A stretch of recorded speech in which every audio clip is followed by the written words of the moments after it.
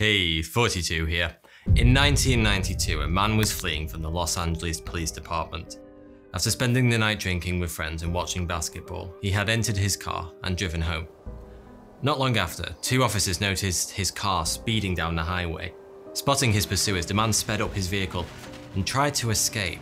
He was already on parole for a previous robbery conviction and couldn't risk a charge for driving under the influence.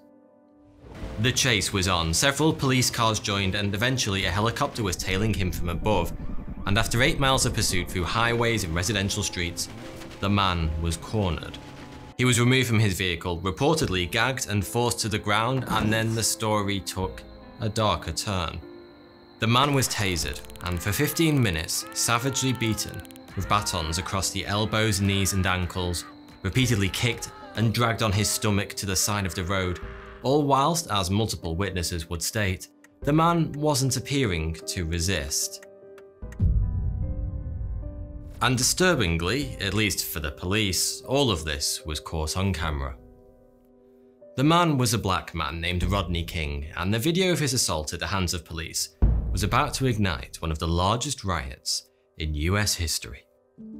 The footage soon went viral and charges were brought against the officers involved, but when they had their day in court, they were acquitted. The now famous footage had stirred up deep resentment amongst black communities across the United States, and the acquittal of what was obvious to everyone, even the president, as a violent assault, proved to be a step too far. Within hours of the verdict, the center of Los Angeles was swarming with thousands of rioters, engaging in arson, looting, even assault, in a prolonged expression of mass rage and angst that lasted 6 days. The police were completely overwhelmed with neither the manpower nor the resources to deal with it, and their police chief, Daryl Gates, who was notoriously aggressive and took a paramilitary approach to law enforcement, failed to de-escalate the situation. Despite King's now famous plea of, "Can't we all just get along?" the riots escalated to the point where the National Guard, several law enforcement agencies, and the US military itself were forced to step in to end the civil unrest. When the dust cleared, over 60 people had been killed, more than 2,300 were injured, and over 12,000 arrested. Koreatown had been ravaged with destruction, and in total, the property damage across Los Angeles exceeded $1 billion US. But on the bright side, there was no communist commune. Riots have long been a fixture in human society. In medieval England, it was illegal to not take part in a riot, because it was viewed as suspicious. Reactions to extreme poverty, inadequate living conditions, unemployment, government oppression, corruption, ethnic group conflicts, or even the result of sports games. Riots take several forms and typically exist without a clear leader, spurred on by an irrational herd mentality that cannot and will not be easily stopped. Riots are usually instigated by and ride on the back of a wave of primal emotions such as sadness, anger, fear, disgust, and even jealousy. But once rioting begins, the original message, which may have been positive and constructive, is often forgotten and consumed by base political ideologies and destruction, whilst the opportunistic herd loot and murder. And thus, riots can be one of the most terrifying forces of humanity one can face, and the consequences can be dire, far exceeding the depravity of the original injustice. With that in mind, what follows are some of the most terrifying riots in human history. It was 2002, in the western Indian state of Gujarat. The Sabarmati Express, having returned from Ayodhya, had stopped near the Godhra railway station, carrying a bevy of Hindu pilgrims returning from a religious ceremony. But on the station platform, something terrible happened. A mass argument broke out between the passengers and the railway platform vendors, and soon it became violent. For reasons unknown, the violence spread onto the train and fire broke loose, all whilst many were still trapped inside. As the conflagration swept through the train, 9 men, 25 women, and 25 children all burnt to death. The instigators were said to be members of a Muslim mob. Widespread outrage amongst the Hindu community spread, with the target of its anger being the Muslim community and the government. The chief minister at the time, Narendra Modi, declared the burning an act of terrorism and local newspapers used his statement to incite violence against a Muslim community.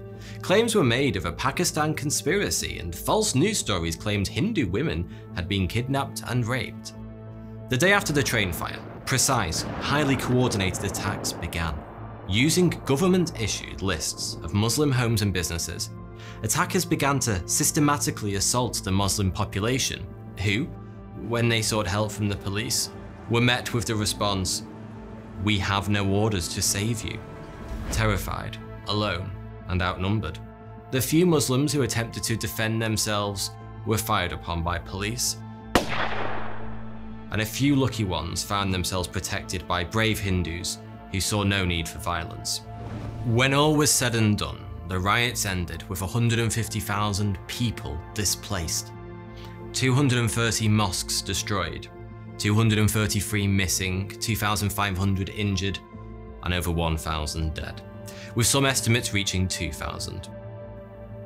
Extremely violent murders and rapes occurred, and there was widespread looting and property damage. Modi, the now Prime Minister of India, was accused of inciting the rioters. In 1863, the American Civil War was well underway, but the opposition that US President Abraham Lincoln faced wouldn't just be from the Confederate forces. It would be from civil unrest in none other than New York City. New laws recently passed by Congress had meant that men were beginning to get drafted into the war effort against the South in an effort to abolish slavery. But not everyone was pleased about this. White working class anger had grown in response to the draft, with the feeling that free black Americans would be extra competition for already hard to come by jobs, and that the poor working class whites were being sent to the war in droves, whilst rich men were able to buy their way out of it by paying the $300 commutation fee, roughly $6,100 today. Why fight for people who will just take your jobs and leave you starving? Or for people who had paid money to sit back whilst you do the fighting for them? These were the thoughts swimming in the mind of the poor white population at the time. And as we've learned, huge swathes of the population feeling anger and resentment isn't a good thing, and a huge race riot soon followed, with what started as a protest against the draft soon developing into savage attacks of white, predominantly Irish immigrants on black communities throughout New York City. The riots lasted 4 days. On Monday, the draft offices were attacked, with paving stones smashed through the windows, and one building was set ablaze. When firemen turned up to the scene, their vehicles were destroyed and their horses were killed. Telegraph lines were cut to prevent warnings of the growing riot. Police were charged down, overpowered, and terribly beaten. Newspaper offices in countless buildings were burned. Numerous black Americans were tortured and killed. One, in particular, was swarmed by a mob of 400, beaten, hung from a tree, and set on fire. An orphanage for black American children was looted, and countless businesses that promoted integration were destroyed. On Tuesday, social figures such as prison reformer Abby Gibbons were targeted with attacks, as well as white women who were married to black men. And by Wednesday and Thursday, the military had been called in, and after numerous clashes, order was restored, and the riots came to an end. When it was over, 11 black men had been lynched and hanged, and some estimates state that 120 to 2,000 people were killed and 8,000 injured.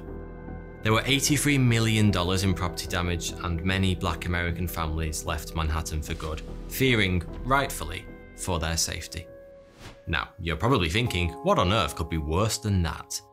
I mean, just imagine a mob of 400 people hunting you down purely based on how you look to vent their anger on you and kill you. Pretty horrifying, right? Well, imagine a riot that burnt nearly half your city to the ground and saw tens of thousands of people slaughtered. That's exactly what happened in 532 AD, Constantinople. You see, chariot races back then were a big deal. And by big deal, I mean a really big deal. Everyone had a team they supported who were differentiated by colours such as blues and greens. These teams were associated with gangs, political parties, religious issues, and more.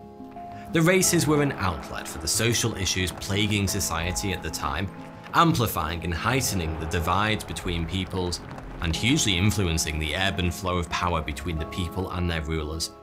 In fact, chariot teams used to shout political demands during races as they knew how much the imperial forces struggled to maintain order without the bread and circuses that the chariot races so regularly supplied.